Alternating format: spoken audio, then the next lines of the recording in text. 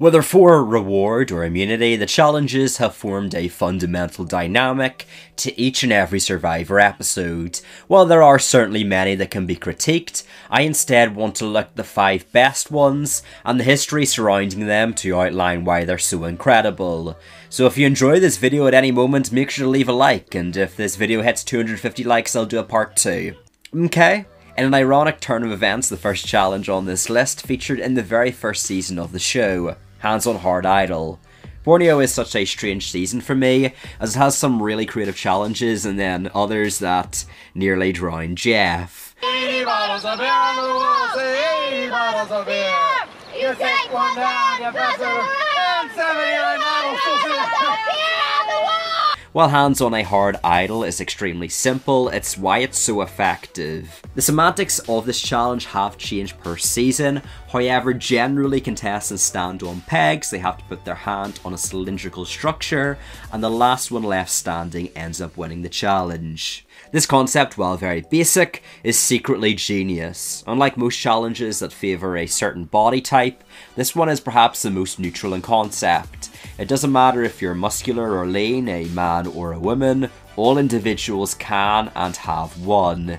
This provides a juxtaposition to prior challenges that give an edge to contestants that are better physically or better at solving puzzles, especially accentuated by the fact this is always the final challenge in the seasons it has appeared on. All this challenge asks is who wants it more, and the winner is the one with the most grit. Plus, I always love the childlike arguments that devolve from it, such as in Borneo or All Stars.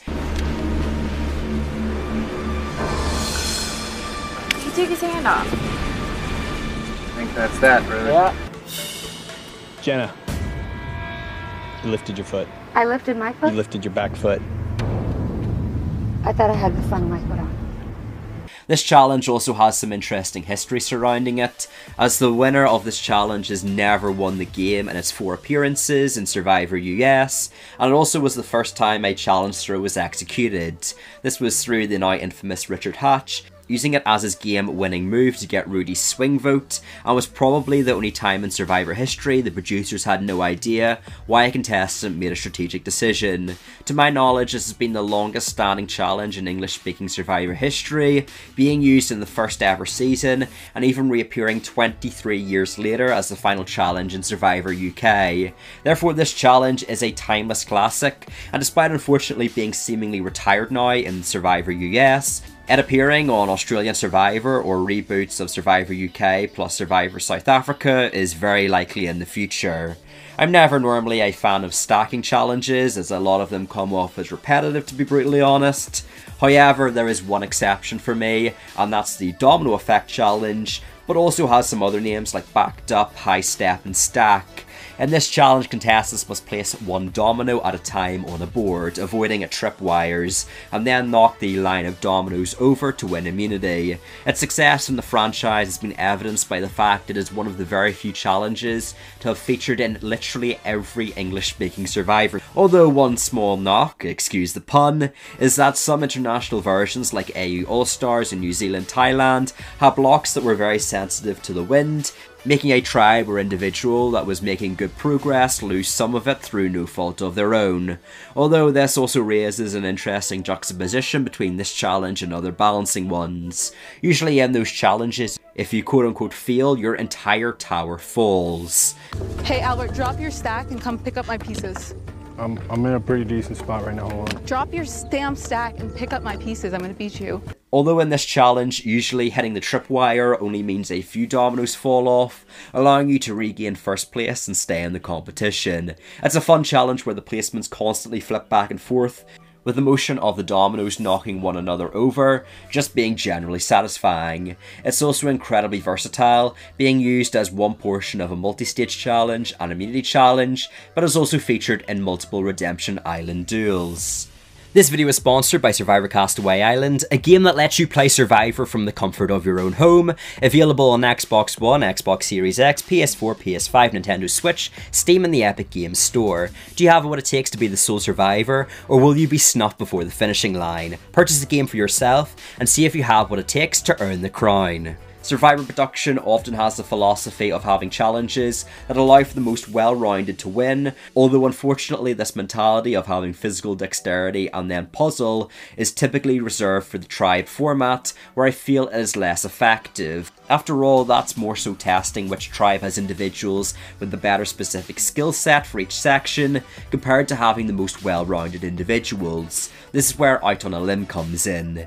This challenge is a massive obstacle course, featuring a selection of mini challenges the contestants must all complete for parts of their puzzle. Then with all their puzzle pieces, they must complete a puzzle. Also, just a quick announcement, I know that there's some people on the channel that think they're subscribed to me because YouTube keeps pushing my content to them, but they're not actually subscribed, so if you could do me a favour and just check to make sure that subscribe button is white, that would be a big favour. Nevertheless, in my opinion, this challenge is constant entertainment. You're seeing one person awkwardly dangling one moment, while the next second another person is rampantly bouncing up and down. This challenge type is incredible, and one of the very few that test contestants on lots of varying skills, making the immunity winner feel very worthy of the title. Plus, there are lots of successful strategies that have been utilised in this challenge, such as Kelly Wentworth in Cambodia completing the more difficult sections first to avoid a pile-up later on. And she won. However, the most iconic iteration of this challenge is Survivor South Pacific, which encapsulates the idea once again you've got to be good at most things to succeed. Aussie, as per usual, was dominating the physical portion of the challenge, but struggled in the flower power puzzle, allowing Sophie to come from behind and win.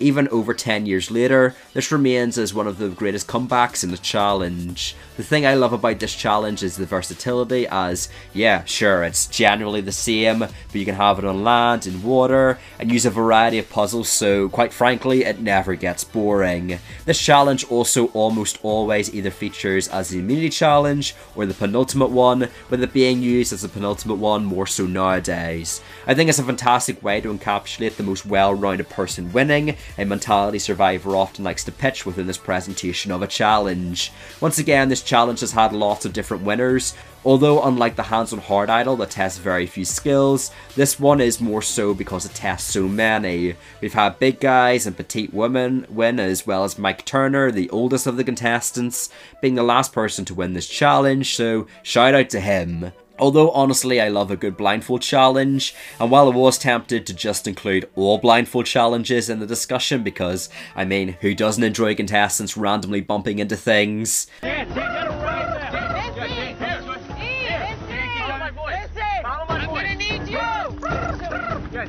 But to be fair, I whittled it down and went with a blind maze challenge. Most maze-like challenges in Survivor are, how do I put this, not interesting? I'm not sure. Usually they feature contestants following one another, so they themselves don't end up lost. However, if you remove sight, it makes it a lot more interesting. Now contestants have to rely on their spatial awareness, using braille insignia signs in order to direct contestants, which is another cool feature. There are also some other cool aspects of this challenge, like the contestants having to collect elements in both the Amazon plus Heroes vs Villains challenges, and using a drawbridge mechanic in Fiji.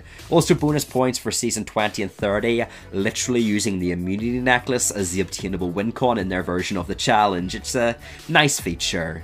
Despite being only used 4 times in Survivor US, it's been one of the challenges used in both Jenna Maraska and Mike Holloway winning their seasons, on the back of winning out as well as protecting Yowman. It's also potentially the first nail-biting challenge, as in Heroes vs Villains all of Jerry, Parvati and Russell were literal feet from one another, making it as the final immunity challenge all the better. While this challenge isn't seen a whole lot, especially in the modern day, I feel like this challenge is one that is helped by appearing so sparsely, and it is a nice change of pace from the other individual immunity challenges accompanying it. You know you designed a good immunity challenge when even the contestants, after finishing, are saying how fun it was. That was fun! Very fun! But the final challenge on this list is a pretty obvious one. The auction. Or is it? By technicality, the auction is a reward challenge. It gives the contestants rewards, and even features during the slots you would typically see a reward. But is gambling predisposed income on plates of food really a reliable definition of a challenge? If it is, then hey, you have your number one, and check out this video to see what makes the perfect Survivor auction for me, but I feel for this specific video, that wouldn't be a very good number 1 choice. Instead, I want to talk about Draggin The Dragon, an absolutely incredible multi-stage team challenge that in my opinion is non-stop action. Its origins were from Survivor Cagayan, where most good things came from, and featured an obstacle course using a cart. Unlike most parts of the multifaceted challenges that are dystopian with no synergy between one another, this is just one massive fluid challenge. Each tribe is assigned a cart and used as a vehicle throughout the entire challenge, making it easy to understand. You have to get your keys to unlock crates to put into your cart, but then you have to dismantle your entire cart and put it back together again on the other side. It's a great challenge that utilises teamwork skills and resource management in one compact bundle. Plus, because the challenge is designed around a core concept, it allows the challenge team to integrate more hero portions into the challenges than others. There are people assigned to get keys, people assigned to unlock the chests, get rid of the roadblocks, and then of course create the puzzle at the end. However, there still is that team aspect of having to navigate a heavy cart through the course. Despite most new challenges typically being quote unquote one and done, where they appear on their initial season and then fade out, this one has been pretty consistently used since its inception, showcasing this challenge's merit. While this list has obvious bias, I'd love to hear your lists down below. Subscribe if you made it this far, come on, your Northern Irish boy deserves it. And make sure to check out my top 5 villains in Modern Survivor video. I've heard all the cool kids have watched it, so make sure to join the fun as we discuss castaways in that video. Nevertheless, have a good day, and peace!